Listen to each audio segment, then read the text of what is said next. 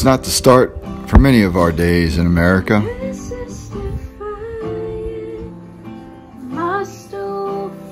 But here in Tegucigalpa, Honduras, it's a daily effort, thanks to a few seeing the way. Starting with this kind human being right here, Pastor Mario, the hardest working widowed father I know. Once climbing telephone towers, he's now Mr. Mom after his wife's recent sudden passing due to COVID. When I my wife, my life changed. Not only a wife to him, but a mom to 3 other daughters. And now I must to cook. Some of the strongest ones I've ever met too. Because it's a battle to not only take over the activities, but to continue on his full devotee career as a missionary and pastor too.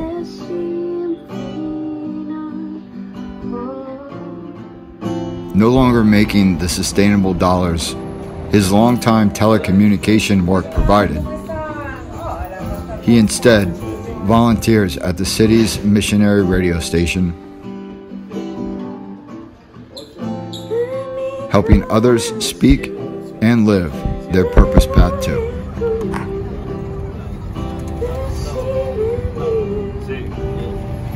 With only needs of helping others.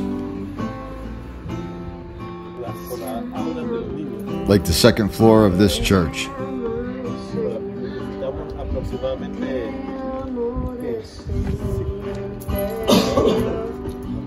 So the children can have a place to develop their own path.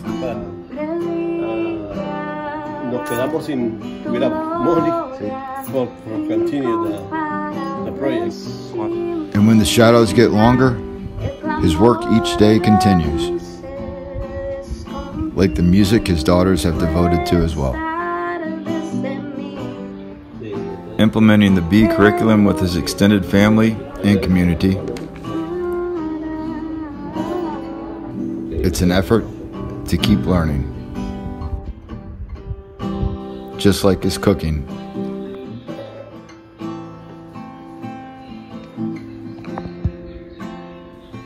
A belief. People blame God because of what is happening to the world, but we are like, hey, no, people make mistakes and do things that does not obey what God is doing. So when what happened to my mom actually left us with, we'll realize how life is short and how we don't want to waste our time, crying over something that we know that she's good, she's in heaven. So we're like, we don't have anything to left. We don't have anything to lose than to serve God with all our passion, with all our time.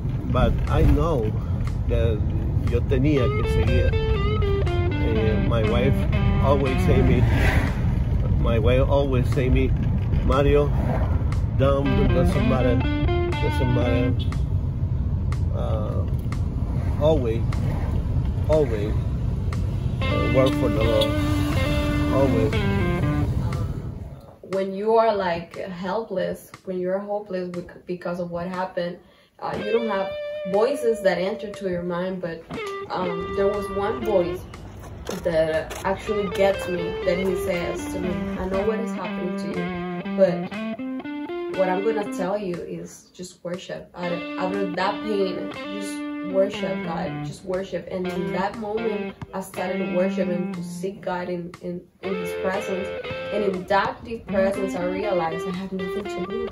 This life is about to do the will of God and to go in heaven and to meet our relatives. A belief for some and a sight for the believers.